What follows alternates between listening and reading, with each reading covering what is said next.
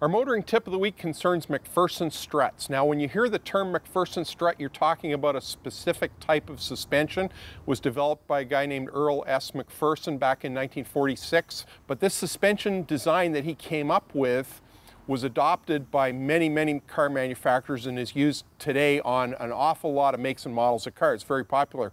It saves a lot of space in the engine bay because it doesn't require an upper control arm. This is a MacPherson strut that I replaced a few months back on this particular Chrysler minivan.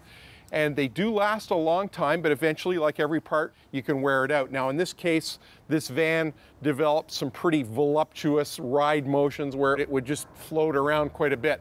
Replacing both struts tightened up the front end. You'd go over bumps, it would settle down immediately, and it just rides and handles and feels much better going down the road.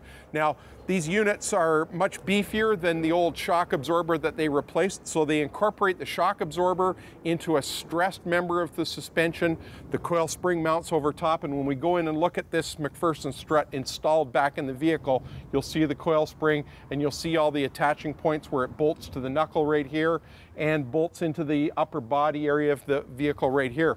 So by controlling the ride and keeping a nice tight ride to the vehicle, you reduce what we call tire scrub, which is the tires being dragged back and forth across the road. And that happens every time the suspension travels from its full upper point to its lower point. You get a bit of tire scrub, and that increases tire wear. So a new set of struts will reduce tire scrub, increase your tire life, and it also actually reduces braking distance because it prevents the tendency of the vehicle to nosedive under heavy braking. That's your motoring tip of the week.